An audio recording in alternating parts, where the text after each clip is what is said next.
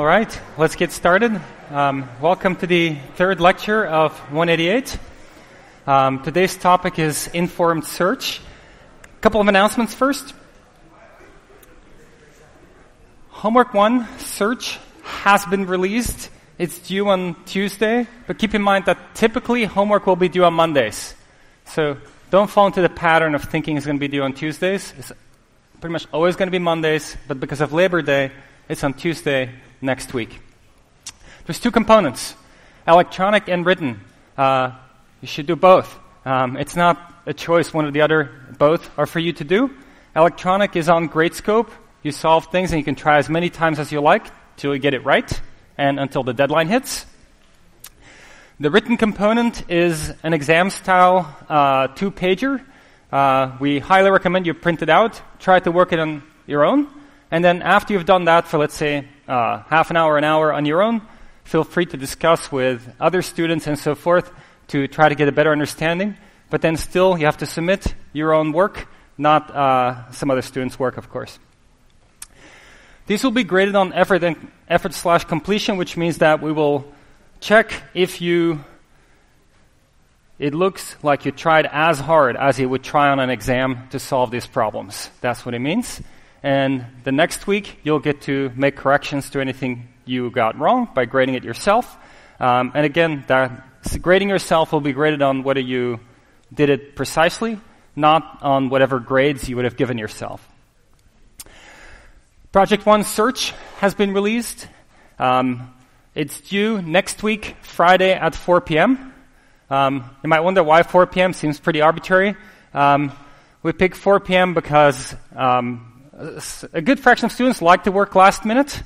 And if we pick 4 p.m., then, we don't recommend working last minute, but if we pick 4 p.m., the students who do work till the last minute still have a Friday evening free for doing something else and weekend. So that's our rationale here, to try to help you have Friday evening free.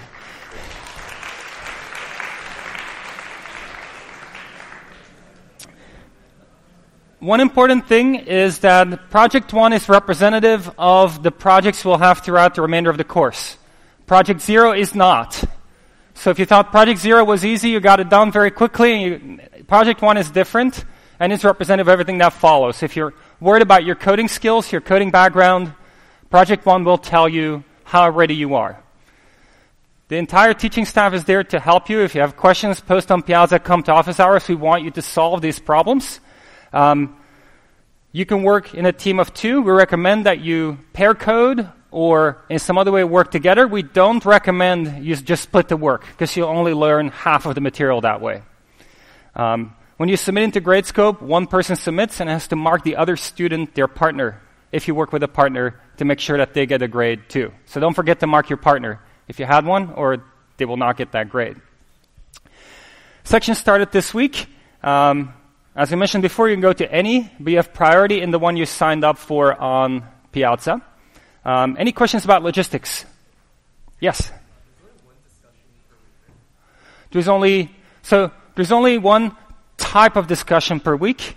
There is many that are meant to be the same, but there are different times and different GSIs, so there will always be a little bit of variation on exactly how each GSI will do things. And also, on Fridays, we'll try to record a webcast of the material covered in the section that week. So you also have a webcast coverage of whatever was that week's section. Any other questions about logistics? Over there. So for homework, we want you to submit something that matches the template that we have. If you want to re-LaTeX it, that's fine, but we want it to match up with the template that we have because that's important for our grading. We recommend you print it out and write on it because that's most similar to exams, but ultimately if you prefer to type it up, that's fine too, but follow the template structure that is in our PDF. Other questions about logistics?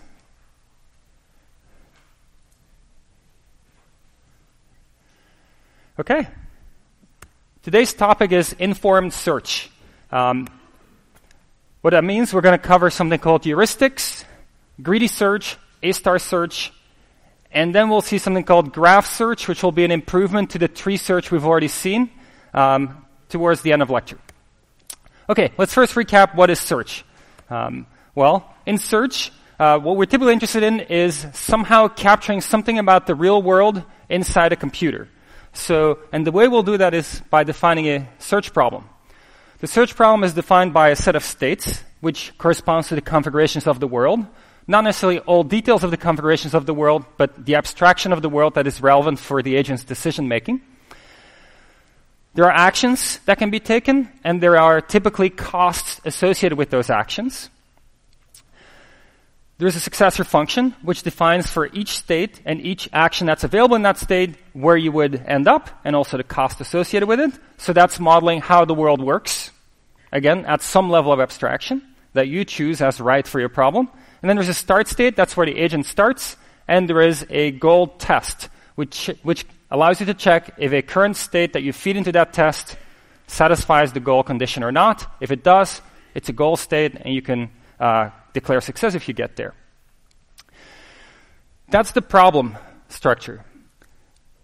The computation we tend to do is building up a search tree. Not fully, but partially, hopefully. The nodes in a search tree correspond to paths to states. Okay, we'll see some examples again soon. And these paths or plans have cost associated with them, which is the sum of all the costs of all the actions you took along that path. A search algorithm is an algorithm that systematically builds out the search tree, hopefully only a fraction of the entire search tree, but maybe worst case, the entire search tree. And it has to choose an ordering of what to currently expand. This is what is ready to be expanded is called the fringe, but you have to choose which one to expand first. Then an optimal search algorithm is one that finds least cost plans. Okay, so not all search is about pathing, so we'll use a slightly different example here, pancake flipping. Okay, what is the setup here? This is a setup where there is 4 pancakes. They have different sizes, and the goal is to get the pancakes stacked with the biggest one at the bottom, second biggest one on top of that, and so forth, smallest one at the top. Your action spaces, you can put your spatula between 2 pancakes or underneath the bottom one, and then decide to flip everything that's above your spatula. For example, if the spatula goes right there where it's shown, it would flip the top 2, and the bottom 2 would stay in place. So for a stack of 4 pancakes here, you effectively have 3 actions available to you. You can go between number 2 and number 3, between number 3 and number 4, or below number 4. Going between 1 and 2 doesn't do anything for you because you're just keeping the top one on top. Okay, so that's the successor states from this particular state. You might wonder, who might care about pancakes? So the cost will be the number of pancakes flipped. Well, pancake flipping robots is one type of species that cares a lot about this, but there are actually other people who cared about this. And people unless you looked at the slides ahead of time, definitely wouldn't guess. Bill Gates and Christos Papadimitriou wrote a paper this past Tuesday, exactly 40 years ago, about pancake flipping as an abstraction for sorting things. Okay, so now back to the problem. Here's the state space graph. Well, part of the state space graph, there's more states. How many states are there, you think, in this state space total, if we drew the entire graph? Any thoughts?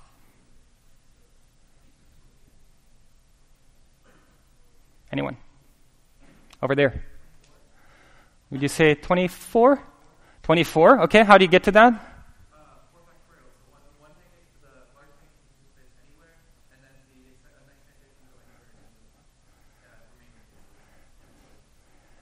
Exactly. So let me say that again, just because of the acoustics, maybe hard for people behind you to hear you. The answer was 24 total.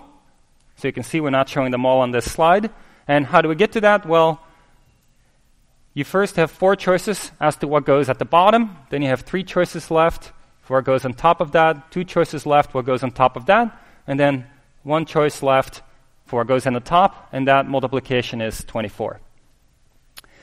Okay, so this is part of the state space graph. The costs here correspond to how many pancakes you're flipping. You can imagine that maybe the robot has some energy cost. Depending on how many pancakes it has to lift, it expends energy, and it prefers to lift as few as possible and get to a goal. And the goal is to get into this configuration here where they're nicely lined up.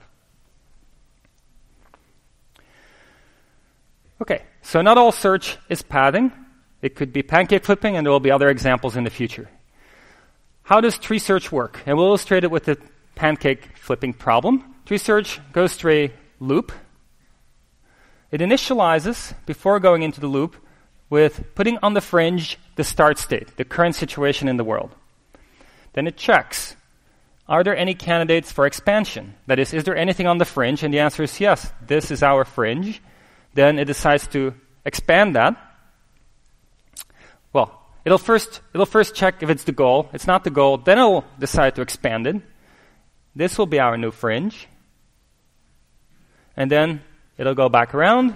It'll check, is there anything left on the fringe? The answer is yes. Then pick something with some strategy, one of those three. Then it'll check, does it achieve the goal condition? The answer will be no.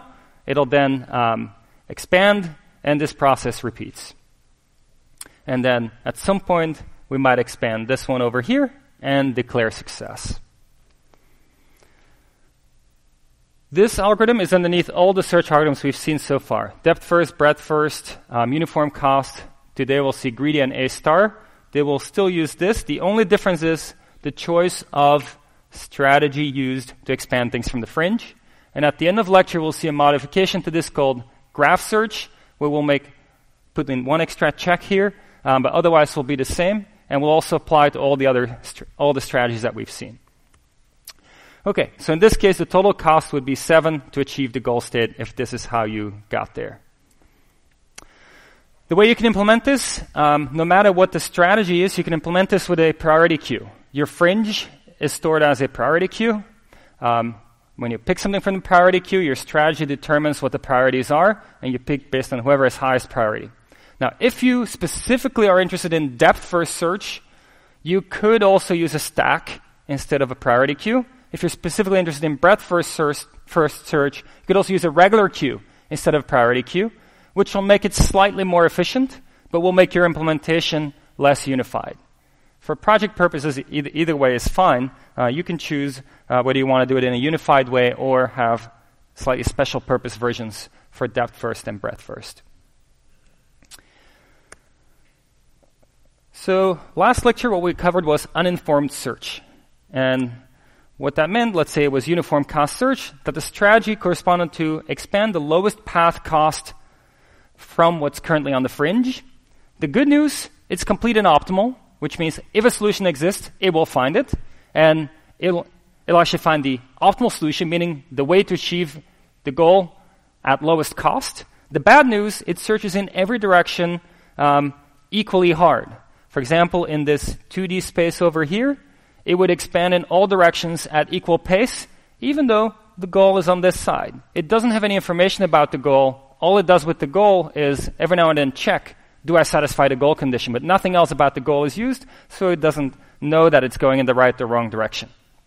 So pictorially, what this corresponds to is, let's say we run uniform cost search on a empty grid, then it would look, and so the way we visualize this, whenever a state gets expanded for the first time, we show it highlighted here, uniform cost search, would just equally radiate out in all directions, and then finally finds the goal.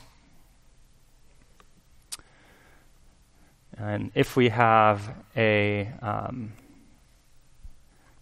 maze,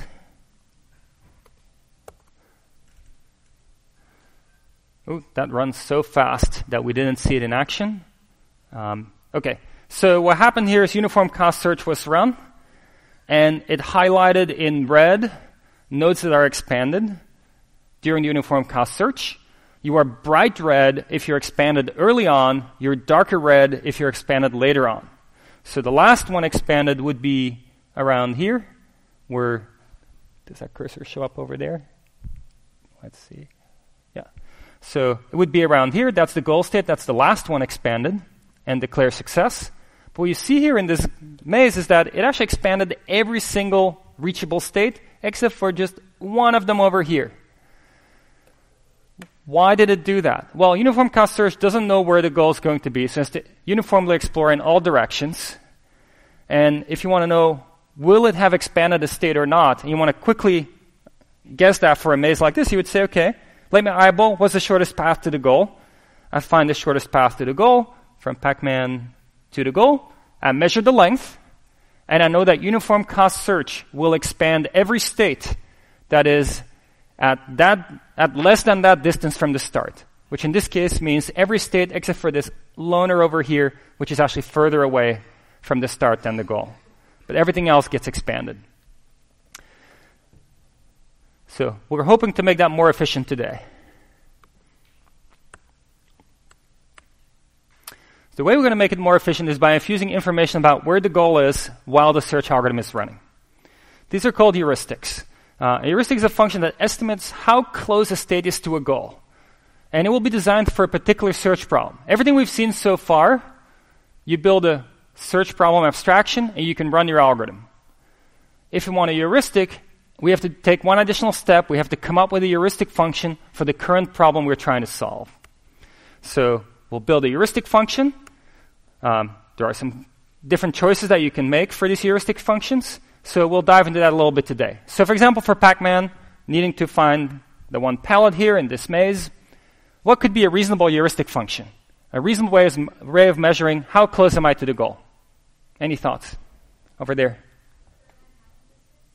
So the suggestion was Manhattan distance. Why would that make sense? Well, you can only move northeast, southwest. So your motion is always along that grid pattern. And so Manhattan distance is, well, in this case, Manhattan distance, of course, measures the distance that to achieve that path to the goal, you'd have to go through walls, but it gives you an estimate. And that's what heuristics are about. It's a way of quickly getting an estimate of how far away the goal might be. And Manhattan distance is quick to compute, and it's very much tied into how you move in this space, except that it ignores the walls. You could also use Euclidean distance. So there's Manhattan distance. Euclidean distance would look like this. It's probably not as good a fit for this problem because Pac-Man cannot move diagonally, and so it doesn't measure as well how far away you are from the goal. How about for this pathing problem we saw last time, finding a path in Romania from Arad to Bucharest? Well, again, heuristic is something you want to be able to compute easily, and that gives us a guess of how close we are to the goal. So straight line distance could be something, because all we need for that is the GPS coordinates of each city. From that, we can compute the straight line distance to other cities, and that's a good measure of how far we are away. If you want to go to Bucharest, then it would be all straight line distances to Bucharest. And this would be our heuristic function, and this is, in a tabular format, what it could look like. Like your heuristic function, if there's only a finite set of states, assigns a number to each state, which is how far you think that state is, or how much cost you think you'll still incur from that state to get to the goal. How about for pancake flipping? Any thoughts on heuristics for that?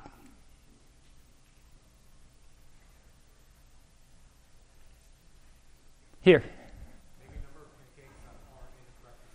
So the suggestion was the number of pancakes not in the correct position. And the reason that could be a good heuristic is because every pancake not in the correct position has to be flipped at some point, at least once.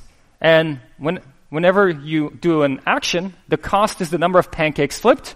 So number of pancakes out of place is definitely an estimate of how much cost you're going to encounter before you can get everything in place.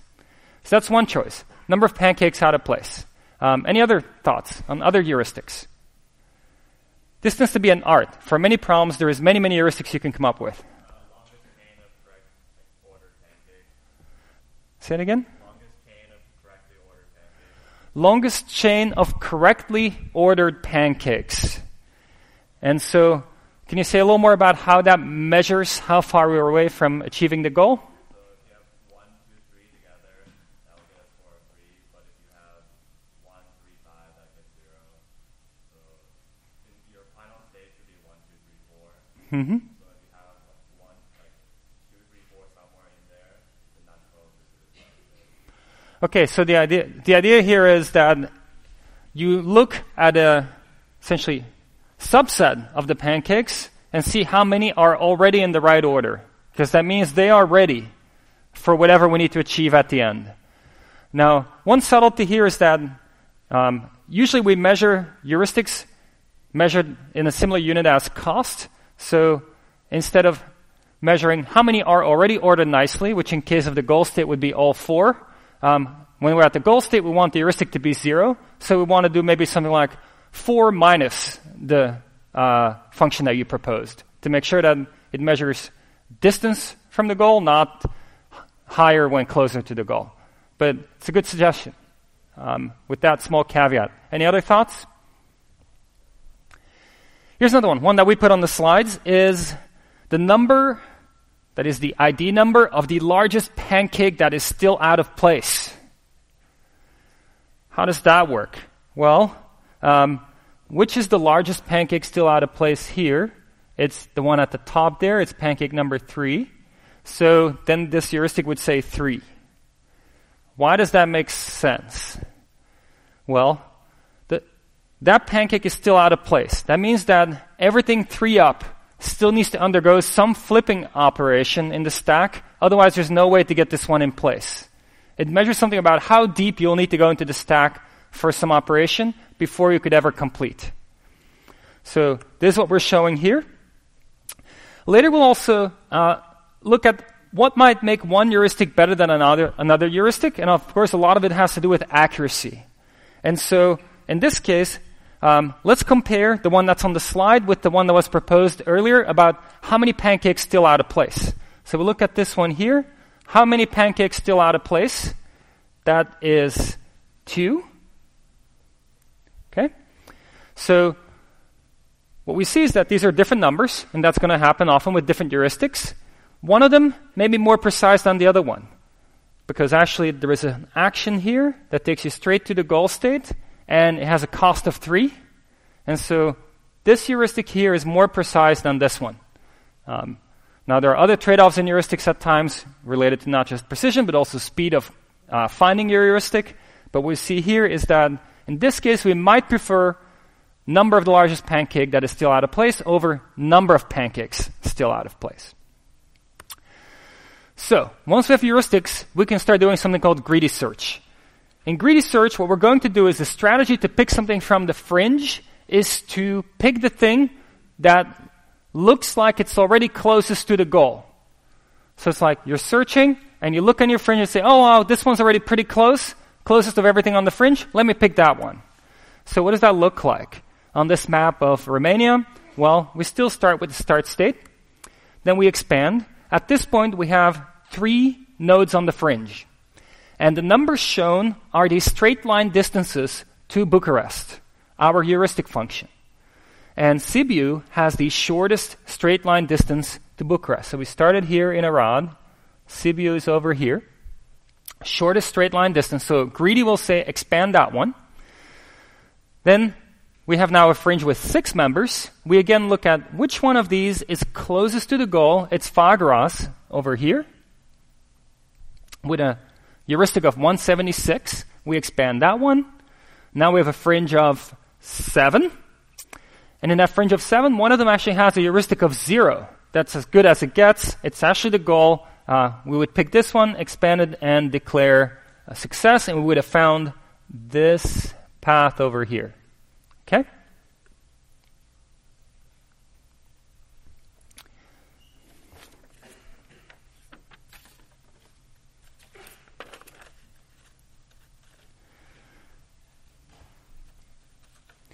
What can go wrong here? And we might already have gone wrong. Over there.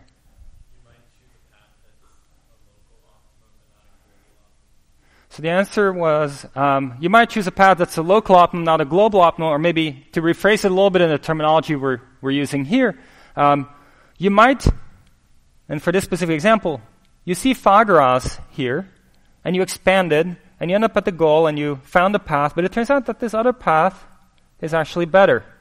The lower path is the better path. And you didn't find that. Why did we not find that? Well, we didn't find it because from CBU, we compared Fagras and Rymniku-Vilshea. And with Fagras, we kind of took a very big action. We covered a lot of ground. It was a bit off to the side, but we covered a lot of ground, and we ended up closer to Bucharest after that action, but it was a costly action. But greedy search ignores that this was a costly action. It doesn't pay attention to how much cost has already been incurred. It just looks at what's left. And so when you take a costly action like this, that brings you closer to the goal, you're likely to go for that node again, and then maybe again, and ignore maybe something that could have been more promising, which is go this route, which was a cheaper action, and you could have found a cheaper path to the goal.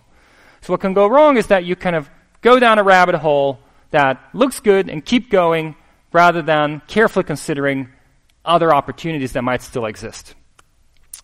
So greedy search is a strategy where you expand a node that you think is closest to a goal state. The heuristic is the thing that measures the distance to nearest goal for each state. A common case is that this best first approach takes you straight down some path, possibly to the wrong goal, but often to a goal still. Worst case is that it behaves like a badly guided depth first search, in that the heuristic sends you the wrong way, and makes you explore everything except for where you need to be. Of course, this depends on your heuristic and so forth, but with a poor heuristic, this can absolutely happen. Now let's take a look at how well this works on our two examples. So think for a moment. What do you think greedy search will do in this scenario? Straight line. Okay, I think so too. Now, there's a slight caveat there. It really depends on the heuristic it's using, right? So if I don't tell you what heuristic it's using, you can't know for sure what it's going to be doing. But here the heuristic is measuring straight line distance to the goal. And so what we expect to happen is that then it will keep expanding towards the goal. Let's see if it actually happens.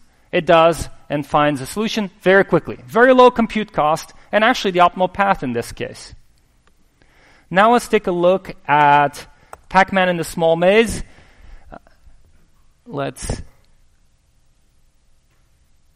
Actually, this is uniform cost. We need greedy. So again, this runs so fast we don't see it highlight. But what happened here is that as we run the search, whenever we expand a state for the first time, call it successor function, we color that corresponding square red. The brighter red you are, the earlier that happened. The darker red you are, the later that happened. And black means it never happened. So greedy did not expand nearly as much as uniform cost search. So it was a faster calculation, but the path it finds is actually suboptimal. Right? It goes off to the left, down, back to the right, comes down, and then off to the left again. It's a suboptimal path, but it was found quickly. You might wonder, why does it not try the move to the right? Why is that never being expanded? It's because the heuristic tells us that from that spot 1 to the right from where Pac-Man started, the heuristic value, which in this case is Manhattan distance, is higher than for any of the nodes we did expand. And so it's still on the fringe, waiting to be up next, but it never gets its turn. We expand the goal before we get to it. It's on that fringe, it's waiting, but just never got called upon.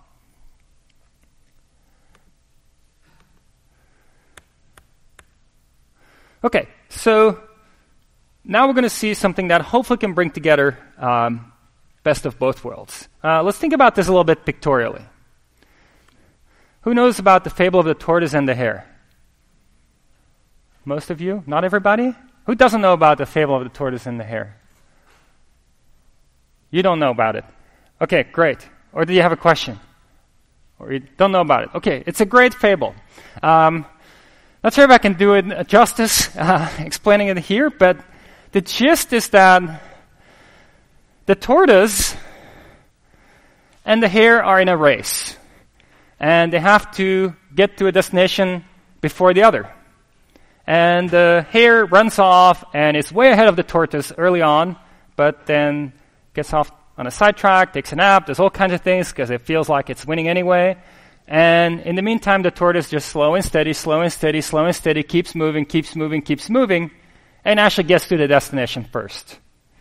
Okay, it's meant to be, the fable's about teaching people a lesson, but we're going to do some analogies here. Uniform cost search is our tortoise. It's slow and steady. It tries out every single thing that might be cheaper than what we've considered, that might be cheap enough, and only will declare success when it's tried everything that's cheaper than the cheapest path to the goal. Greedy is like the hare. It just guns off, tries to find a path to the goal, but it might go down wrong rabbit hole and might not do so well after all. Now, well, wouldn't it be beautiful if we could have something like this?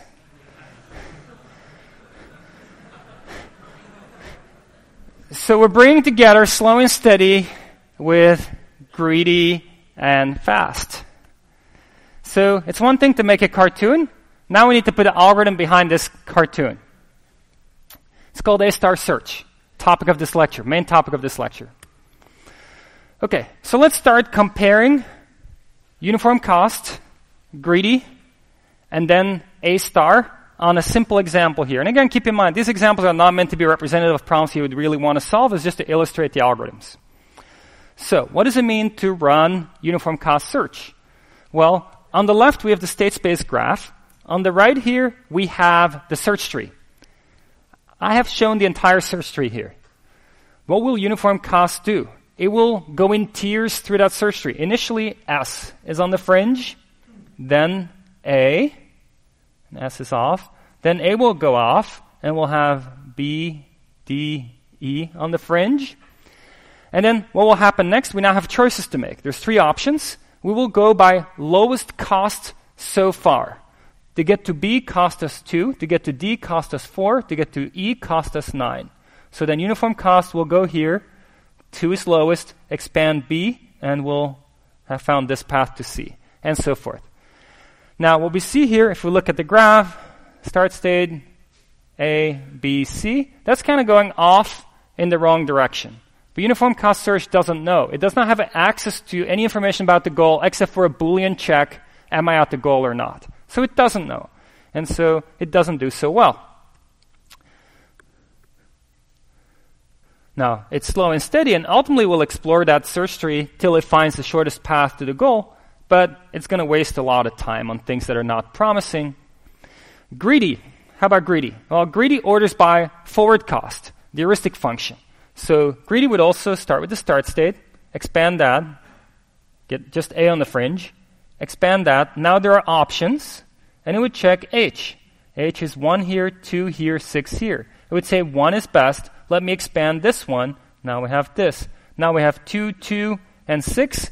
There's some tie breaking there. It would pick one of them, and then next it'd find one of those 2 goals and declare success. But so what happens with greedy is that you might end up finding this longer path to the goal than you would find if you were more careful about how you expand. How about A-star search? A-star search will consider both G and H. And keep in mind here, G is the cumulative cost so far. So the reason G is 2 here, it's 1 plus 1 together 2. So A-star means you do it by G plus H. So how will it expand? Well, it'll start with S, no choice there, expand, then A, no choice there, expand. Now we have B, D, E. That's our fringe. Which has the lowest G plus H? It would be this one here for 6 total. Expand D, then it would be over here. It would not declare success yet. Remember, we don't declare success just when we put something on the fringe. It's when we pop it off. Now we look at what's lowest G plus H. This one has 8. This one has 6. This one has 10. This one is lowest. We declare success because we popped a state a path that ends up in the goal state. So that's A-star search, and it would expand less nodes than uniform cost search expands, yet still in this case at least find the optimal path.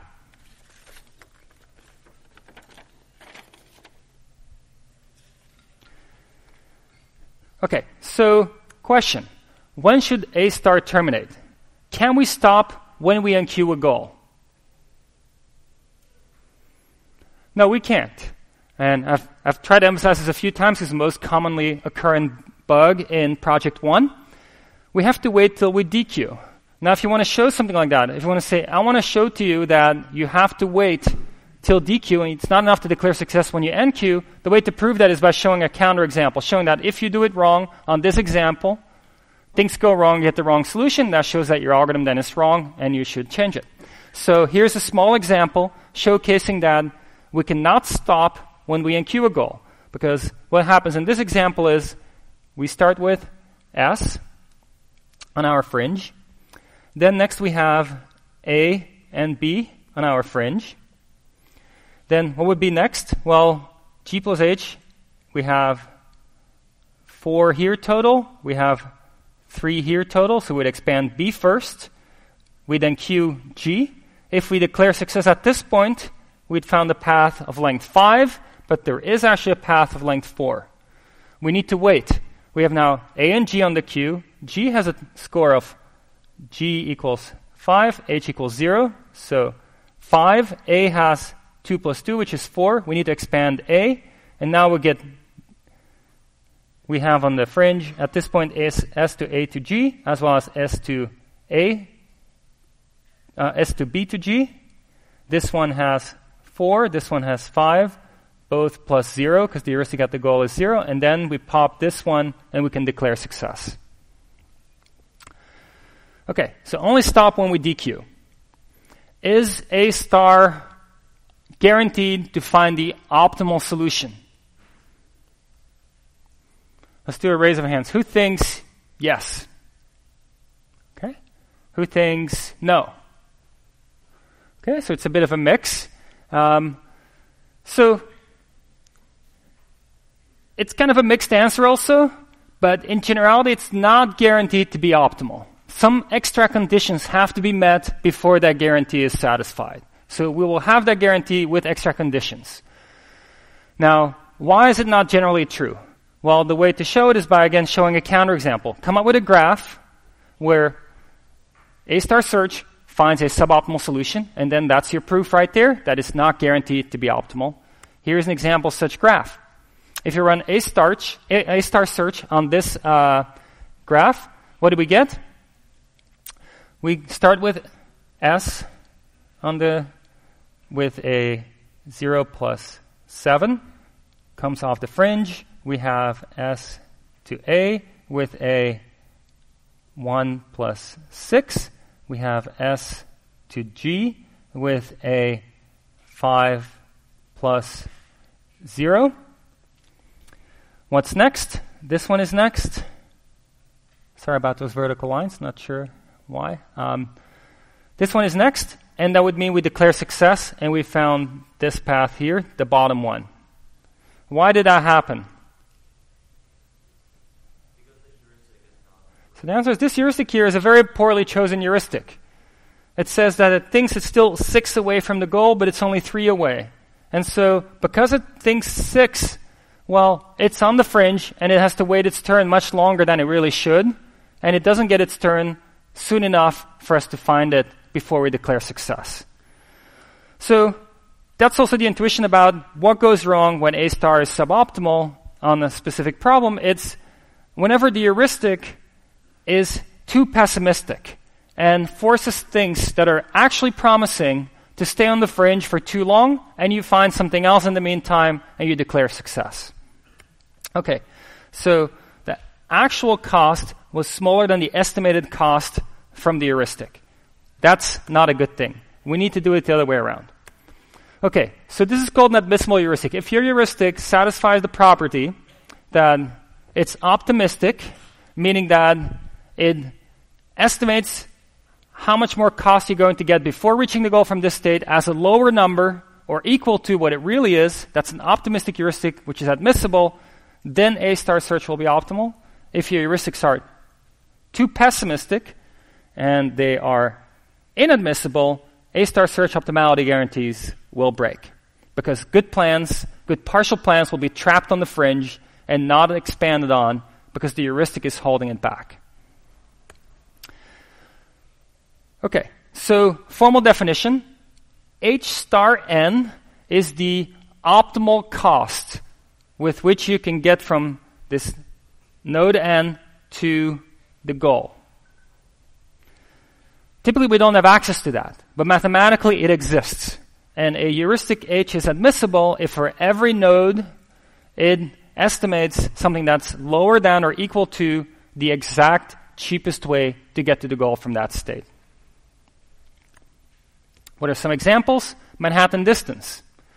It's lower or equal to the actual cost. If there's no walls, it would be the actual cost. And when there are walls, it might be an optimistic estimate of the actual cost. Pancake flipping. What we had there, number of the ID of the largest one that's still out of place is optimistic, because at the very least, you need to still go as deep as that one to rearrange things, which means flip at least that many pancakes to get to the goal. So it's, again, an admissible heuristic.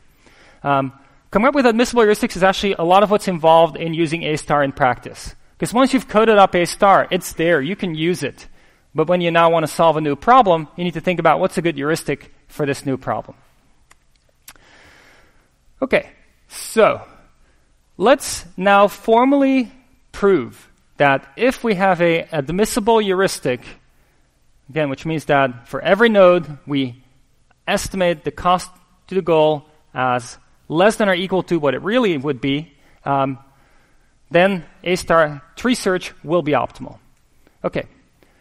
Assume A is an optimal goal node. So we hope to find this one in the search tree. Assume B is a suboptimal goal node. So failure would be if we expand B and then we would declare success before we get to A. And let's assume H is admissible. Our claim is that A will exit the fringe before B. If we can prove that claim, we're done.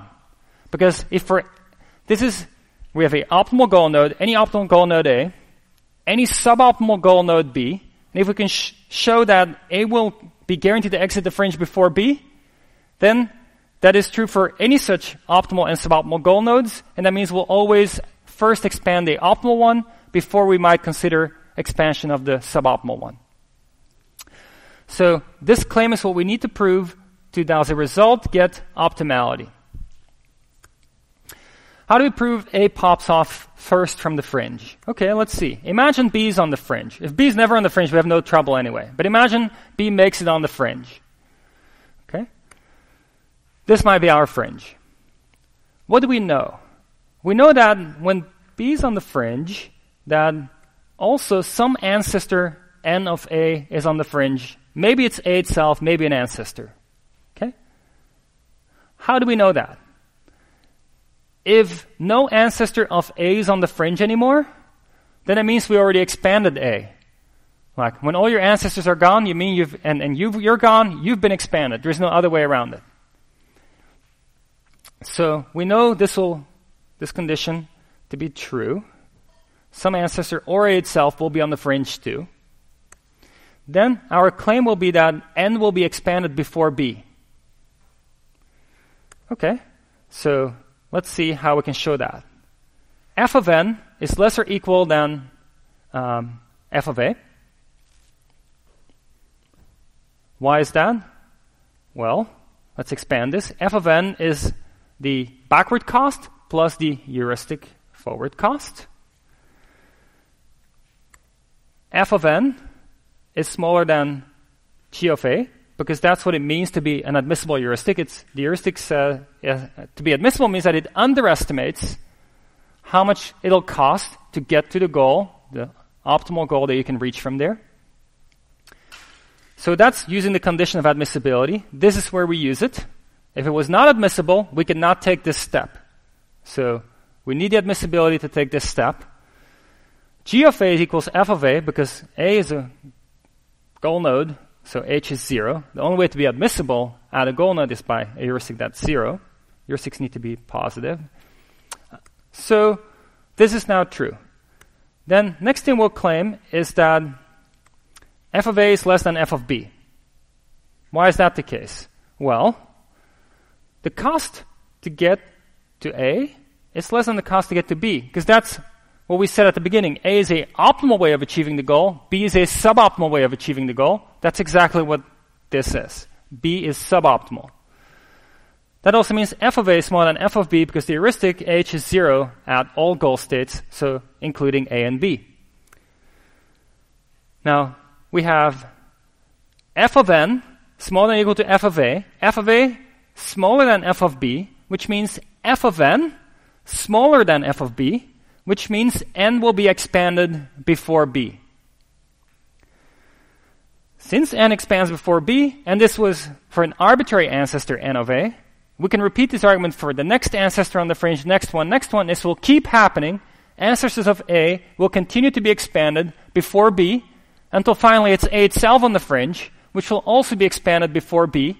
And we found A before B, hence we found the optimal path to the goal, not the suboptimal one at B. So A expands for B, A star, 3 search with admissible heuristics. Remember, we needed that condition somewhere in our proof. Is optimal. Okay, I'll leave this up for you to maybe think over during a small break, and we'll start again in 2 minutes.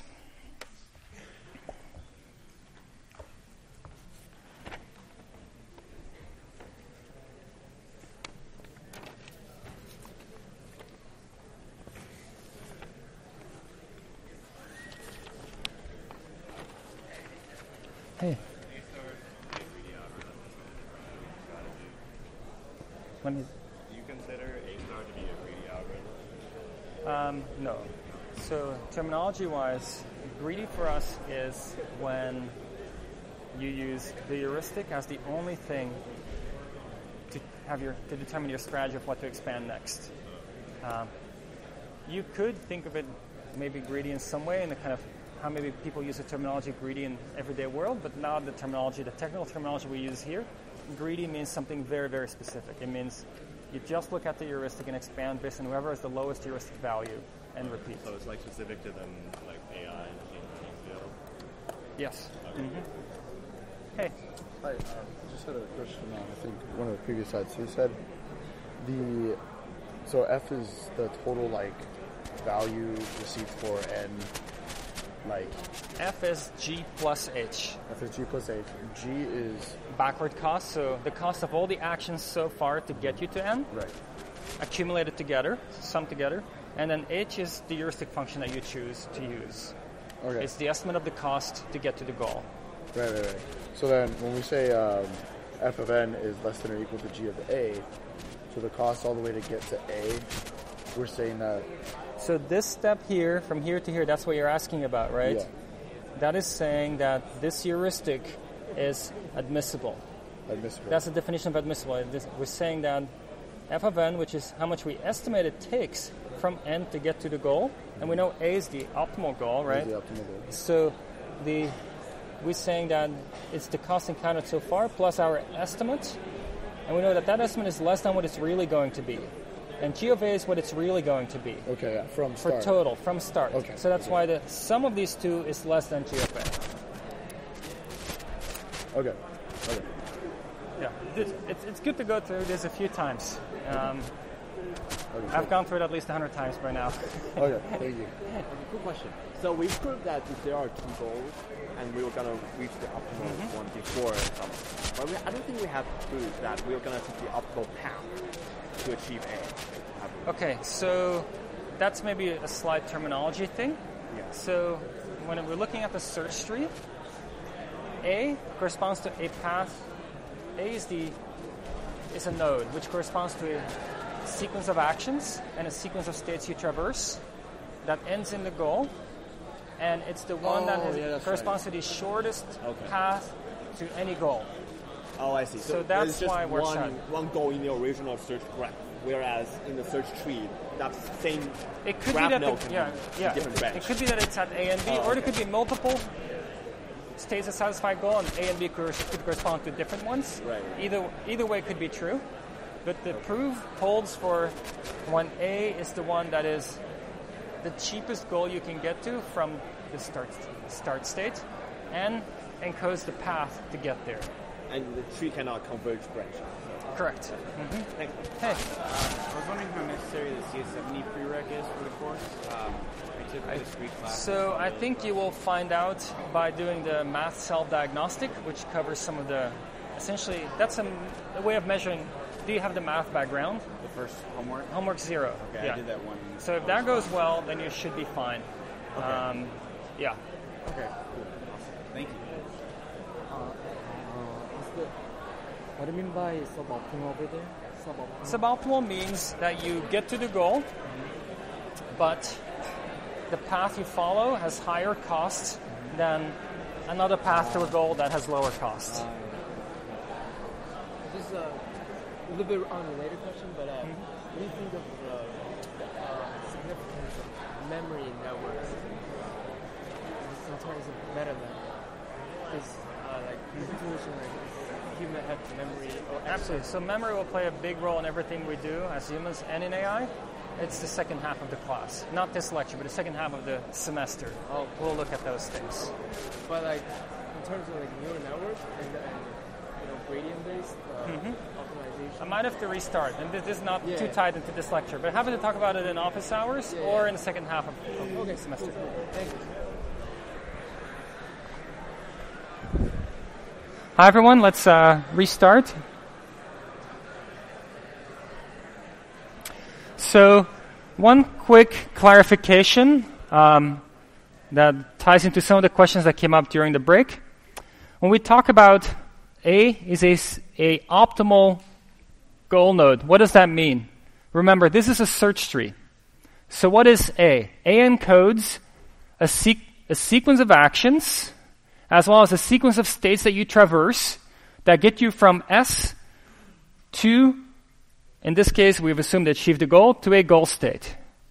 And we said A is an optimal goal node, which means that it encodes of all paths to all possible goals in your state space.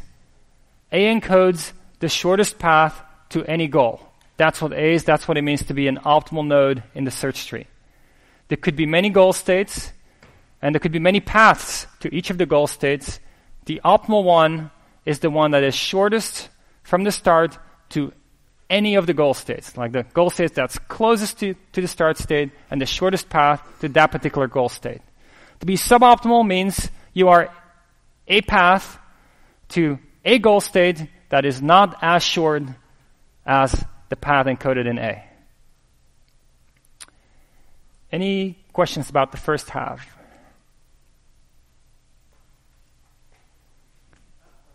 Yes. Mm-hmm.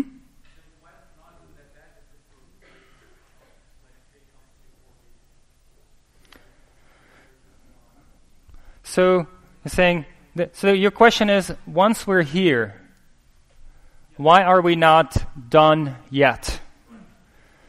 The reason we're not done yet with the proof, even though at this point intuitively it's clear that we're going to get there, and I agree with you on that once we know that, we expect it to be true. The reason we're not done yet is because we need to show that the process of how we pop things from the fringe will also get A before B.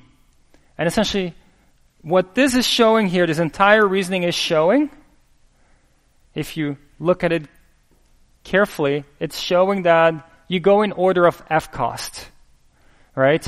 And you keep expanding in order of F cost, and anything lower F cost will happen before things that are higher F cost. And as a consequence, I mean, those are the kind of ideas that are at play here, and that's why when you look at this, you might say, oh, maybe we're already there, but it turns out that we actually need to carefully look at the process, because this is not actually enough. Well,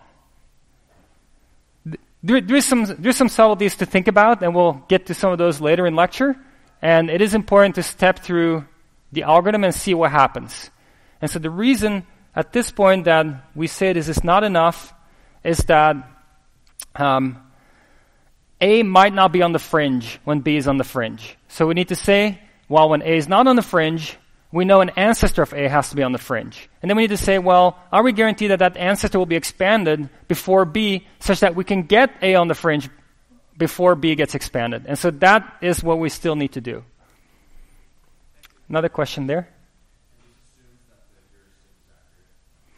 It does not assume it's accurate. It assumes it's admissible. And admissible is this very kind of specific mathematical condition that the heuristic value at each node is lower than or equal to the cheapest cost path to the nearest by goal from that node. And that's what it means to be admissible. You can be admissible without being accurate. And then you might not be very informative. You might not help the A-star search much in terms of being computationally efficient, but you will still have it be optimal. In fact, special case, what if we said H equals 0? If we said H equals 0, this condition is satisfied. We can still run A-star search, but it actually becomes equivalent to uniform cost search. And so the proof we just showed here also proves that uniform cost search is optimal, because it's a special case of this. But it's not as efficient than a more accurate heuristic might be. Other questions? Over there. How do we prove that our heuristic is admissible? And wouldn't we already know, like, H star n? How do we know our heuristic is admissible? Let me see if you still have that question as we're a little further down this lecture. But right, you don't want to have to rely on knowing H star n, because if you know H star n everywhere and you're going to explicitly check against that, you might as well use H star n. So that's not what we want to do. We'll get to that, what we actually want to do. Over there. So how do we know when we're proving the first part of the claim that f of n is less than or equal to g of a? How do we know in the first part that f of n is less than or equal to g of a? That's the definition of admissibility. That's the key place where we need the assumption that the heuristic is admissible. H being admissible means that from n, the cheapest way to get to a goal has to cost less than h of n. And so we know that this thing here, g of a, is the cost to get to the goal encoded in node A. And so we know that the cost encountered so far to get to n plus our heuristic, which underestimates the extra cost still yet to come, together should be smaller than the actual cost. That's what this is, and that's the admissibility. And if we don't assume admissibility, we cannot go through with this proof. And that's also, we expect that we need it somewhere, because we've seen counterexamples. When heuristics are not admissible, we can have counterexamples where A-star tree search doesn't find the optimal solution. Yes? So is it better to have a heuristic that just outputs 0 rather than one that's slightly overestimated? So how to choose heuristics, we'll see more of that soon. Okay.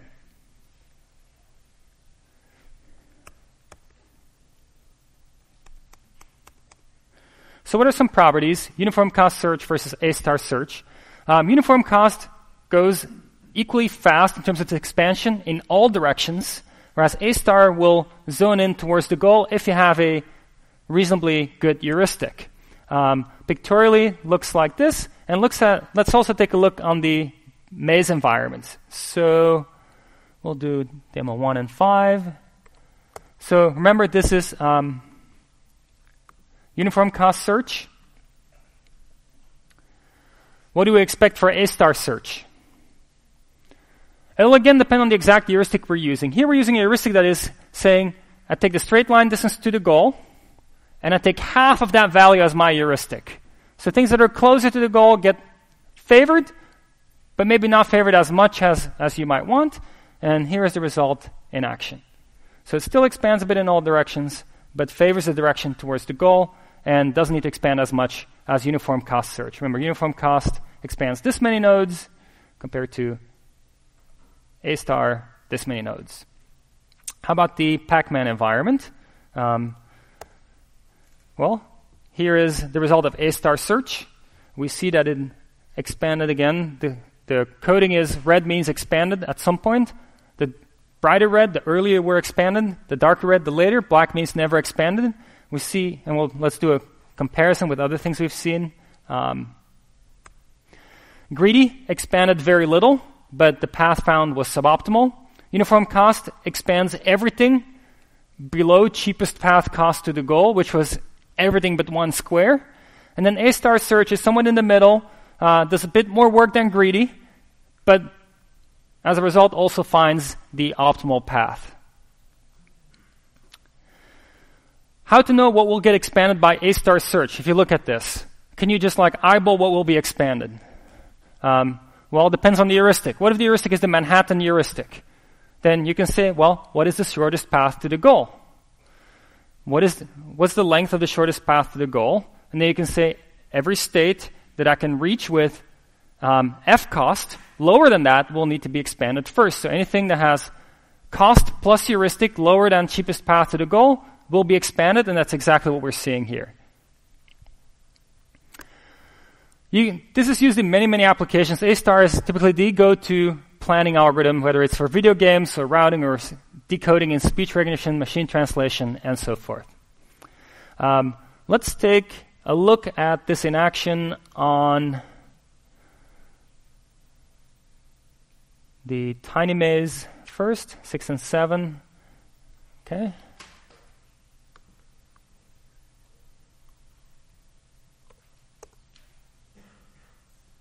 So let's run uniform cost search.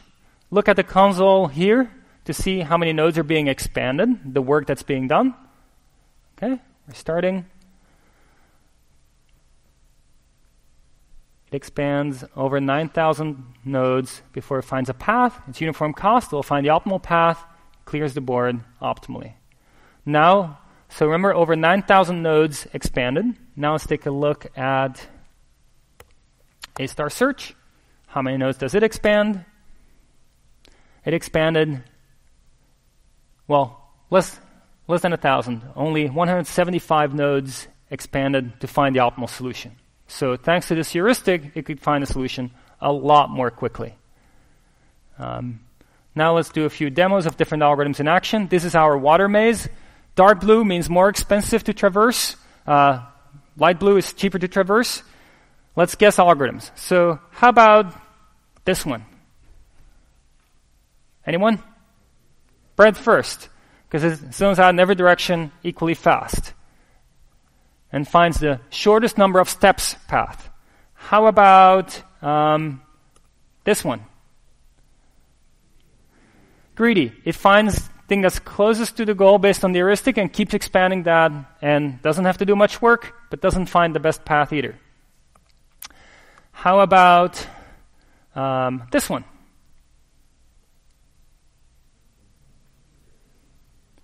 Uniform cost. How do we know? Well, it moves forward more quickly in regions where the cost is lower, but it does expand everywhere, and it actually does not orient itself much towards the goal. How about this one?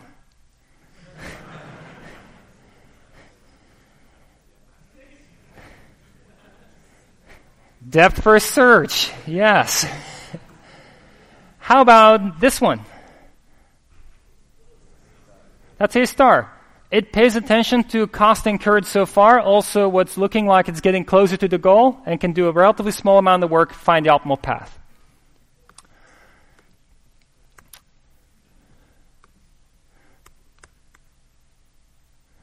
Okay, so part of the art is creating good heuristics. We saw straight line distance as one, Manhattan distance as one for Pac-Man. Inadmissible heuristics can be useful at times. You might lose optimality, but they might be informative, and just like greedy might get your solution faster, but not the right solution, not the optimal one. You might sometimes just want to find a solution fast. Let's do some kind of practice here in designing heuristics. Okay, this is the 8 puzzle. What are the states in the 8 puzzle? Well, it corresponds to all possible configurations of the board. How many states are there? Well, there's 9 positions for the first tile, 8 for the next one, 7 for the next one, and so forth. Then there's 9 factorial states. What are the actions? You can move a tile into the empty spot, or another way to think of it, you can move the empty spot around. How many successors from the start state? Well, there are 4 tiles you can move into that, so 4 successors. What should the cost be? Well, that's you as a designer choose, but maybe you don't want to put too much effort into sliding these things into place, and so every time you have to move a tile, that's a cost of 1. Okay, so now let's think about heuristics. What would be a possible heuristic for this problem? So an estimate of how many more actions, how many more steps you need to get to the goal in this case. Any thoughts? Over there. So number of tiles in the wrong position.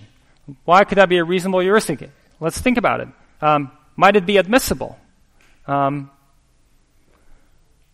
it is admissible because every tile in the wrong place will need to undergo an action. And likely more actions will be needed. So it's an underestimate of the cost you'll incur to achieve the goal state. So we've reasoned through the fact that it is admissible without having to compute what the actual optimal cost is to the goal state. So we just had a abstract reasoning that told us this is indeed admissible. For example, what's the heuristic for the start state here? Well, looks like all 8 are out of place, so 8. If you run uniform cost search, and we have a problem where the goal is 4 steps away, it expands 112 nodes, 8 steps away to get to the goal from start state, 6,300 nodes expanded, 12 steps away, 3.6 million nodes expanded with uniform cost search. A star with this heuristic, only 227. So a lot of time saved. Another way to think of this heuristic is that it's a relaxed problem heuristic. What do I mean with that? One way to ensure that your heuristic is admissible is to introduce new actions. You take your original problem, you add new actions, and in this new hypothetical problem space, you find the optimal solution. And because this is the optimal solution, in a new space we have more actions available to you, the optimal solution there will be cheaper or same as the optimal solution in the real scenario. So you know optimal in this new relaxed space is an admissible heuristic. How can we relax this? Well, like this.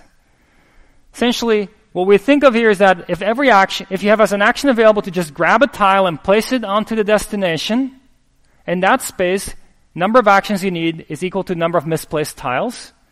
And it's an easier problem than the original one.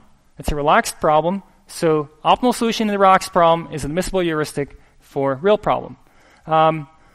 Let's see. Can we do better than this? Can we have an even better heuristic, meaning something that's closer to the true cost? So one suggestion is the largest number that's misplaced. Any other suggestions? Over there?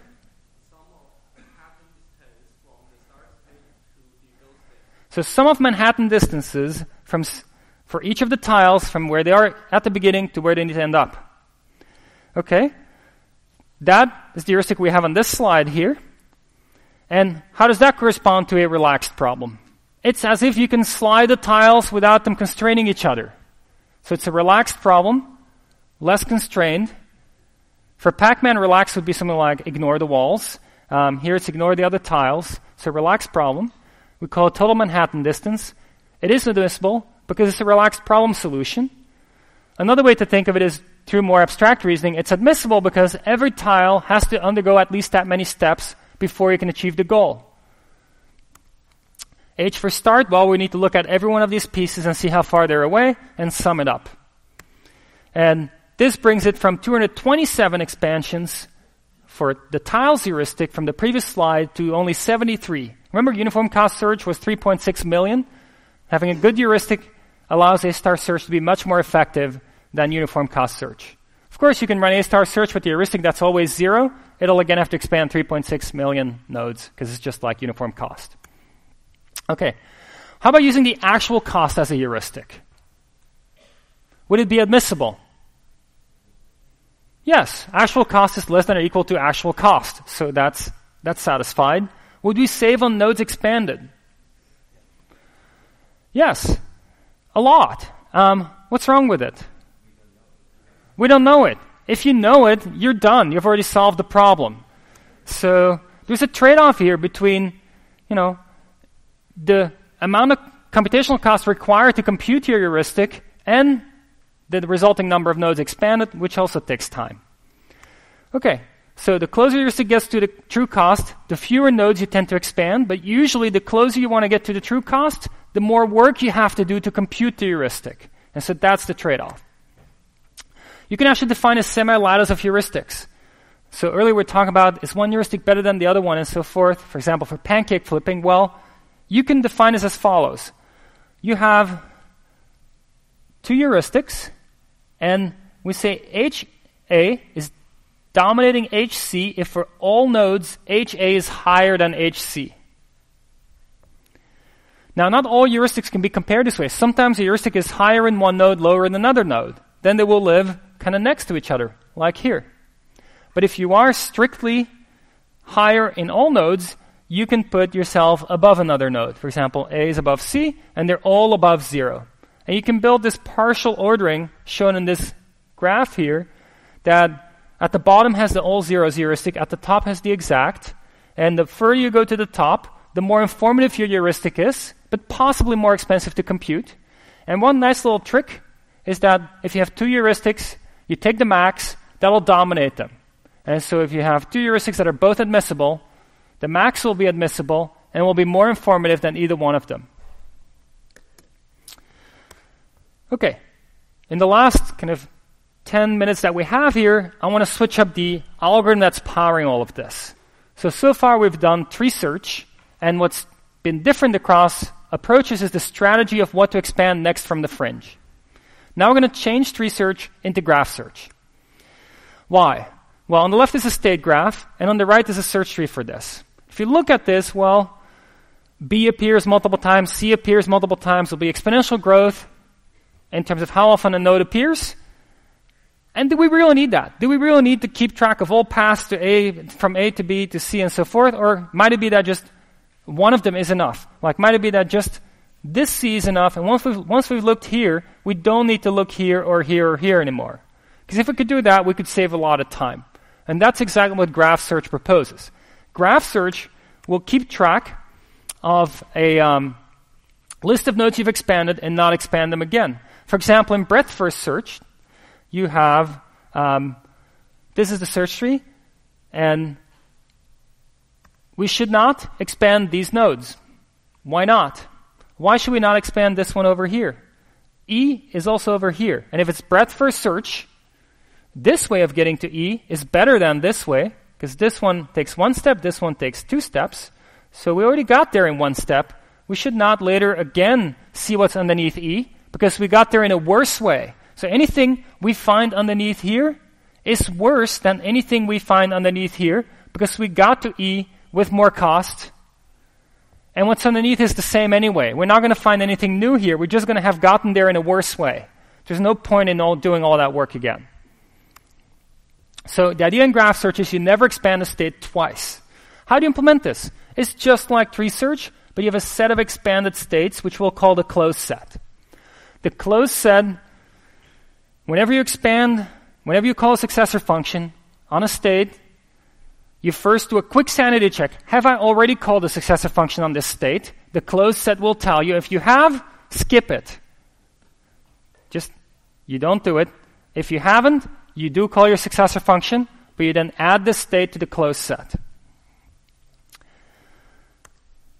It's important to store this as a set, not a list.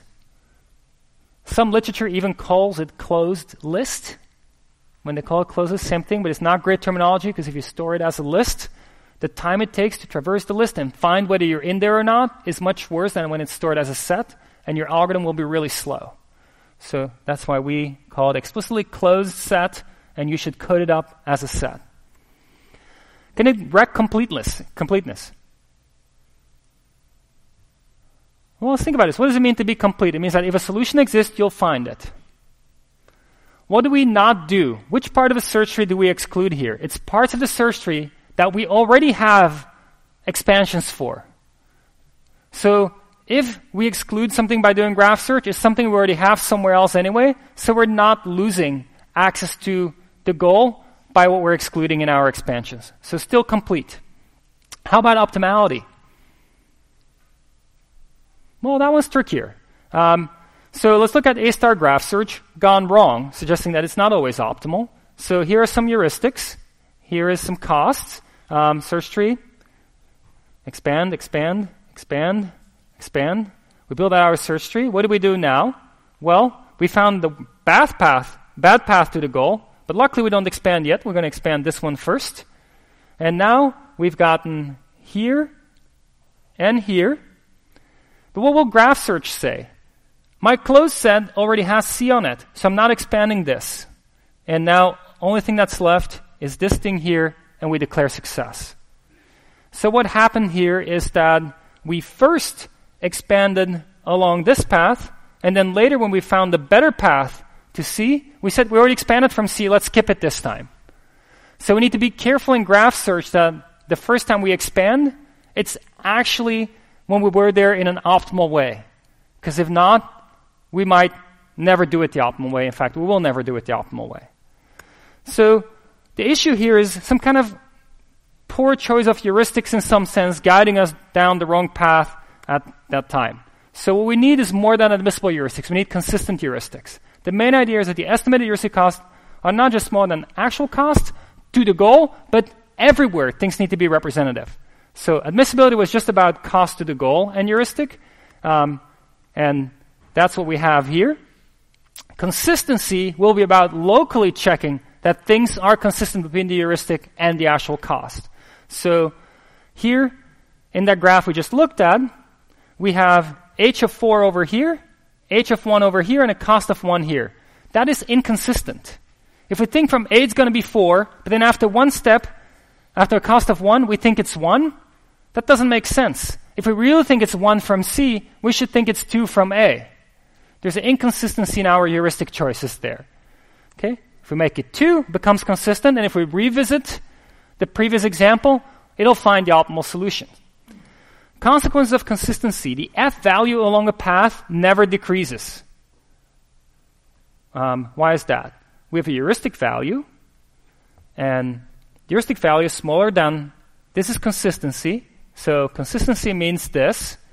Then we just add backward cost on both sides. Together that makes for F. And what we see here is that F of A, the node we started from, and C, the node we got after the expansion, F of A is smaller than F of C. So we see is consistency implies as we expand, F will go up and up and up and up. And that goes back to some of the original intuition in one of the questions. Said, if we have consistency, which is a stronger condition than admissibility, F will keep going up as we expand.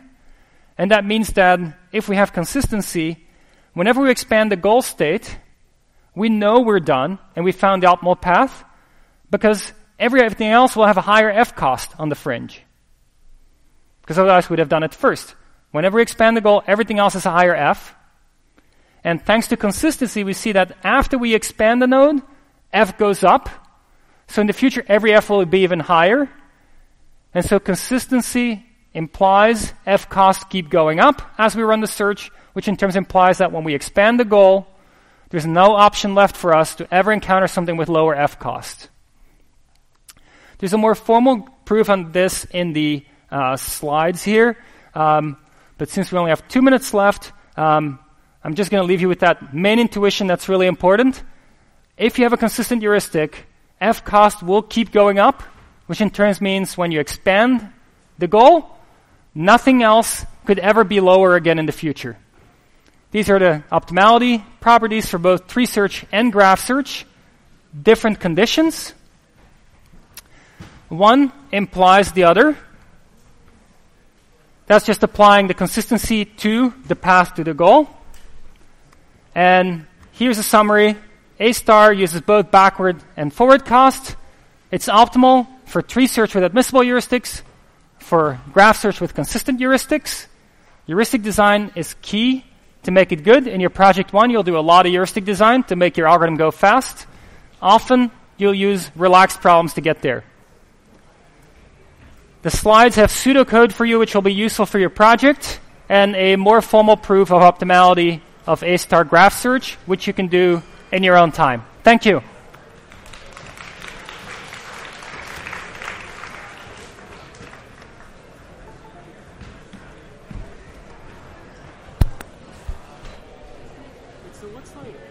Is there any way to like modify the complexity? To modify the time complexity?